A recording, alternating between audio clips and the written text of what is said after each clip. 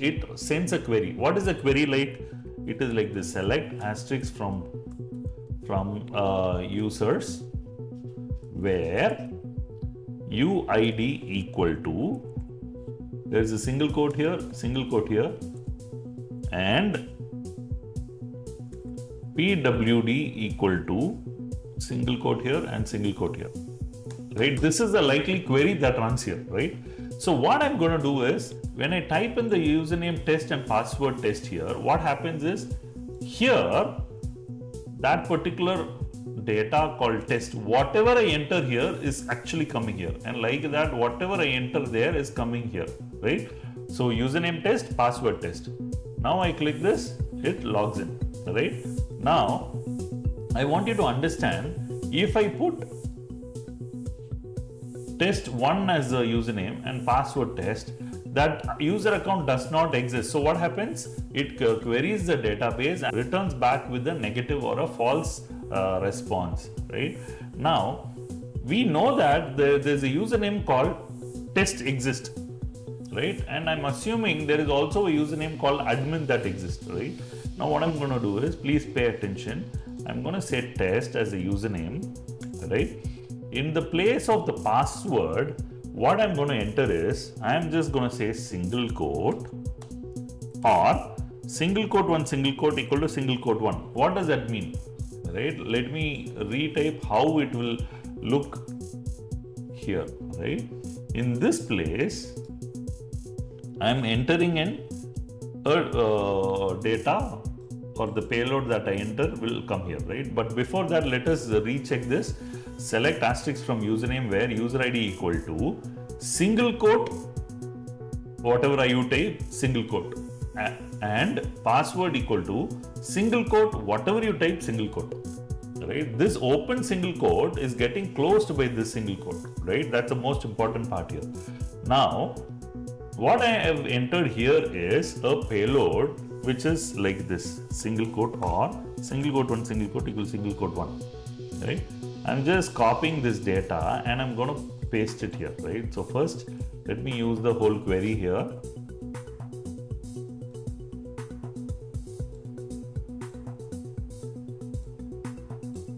Right? I'm just going to take this password field, paste it here.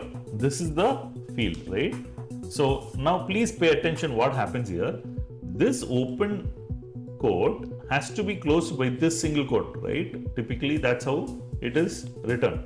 But now what I have done is, this is the payload that I have typed in, right? So what happens is, this open quote is already closed by this single quote, right? And I also say or single quote 1 single quote equal to single quote 1 single quote. So it is equal data, right? Instead of 1, I can say A equal to A, phi equal to phi, whatever it is, right? But the thing here is, I'm saying password is something or 1 equal to 1. What is 1 equal to 1? As you are already aware of OR gate and AND gate. In an AND gate, this side of the statement and this side of the statement has to be true to make the entire equation true, isn't it? Likewise, in an OR statement, this side or this side, any one side is true, the whole equation becomes true.